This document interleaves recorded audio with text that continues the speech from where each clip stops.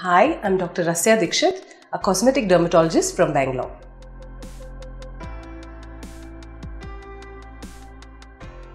A white patch in India is often associated with a lot of stigma, and everybody doesn't want to go to the doctor and get it diagnosed.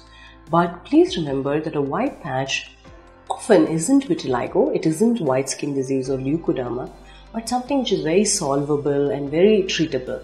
Even leukoderma can be treated very well once it's identified. So diagnosis or finding out what is causing this white patch is probably very important, and probably more important than finding out how to treat it by just making your own diagnosis. Speak to a doctor. They can identify whether it's a vitiligo or it's a P.alba, which is a very easily treatable condition, or it's a light allergy, or it's a vitamin deficiency which is causing this problem. And based on whatever the diagnosis is, they can identify a treatment path to make you feel better.